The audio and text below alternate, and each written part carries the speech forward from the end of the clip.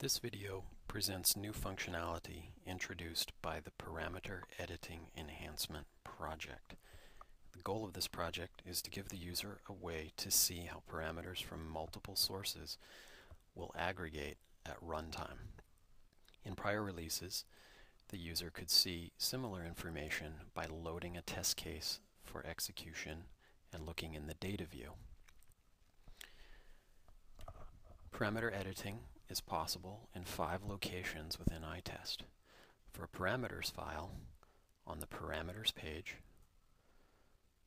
For a session profile, on the parameters page.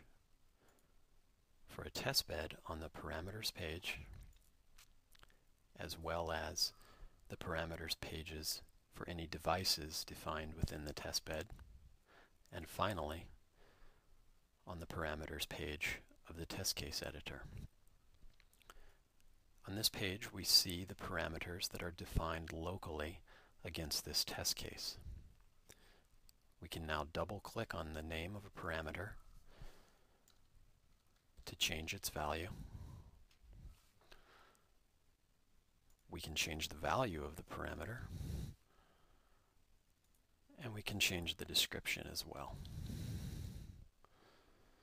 Undo and redo is supported. This test case uses a testbed as a local testbed. By clicking this checkbox, we see how the parameters defined locally within the test case and those parameters defined in the testbed will aggregate at runtime. Locally defined parameters appear without an icon, and the resolved column is empty. For parameters whose value or presence was determined by advanced merging behavior settings, we see a link to the location where the parameter or its value was altered. Mousing over that link, we see a tooltip that identifies the exact location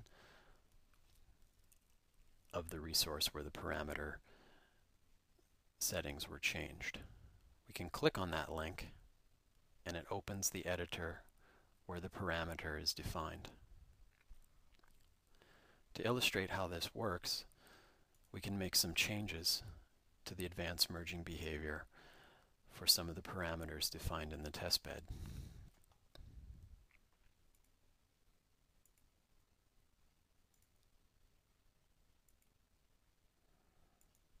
We need to make sure to save those changes.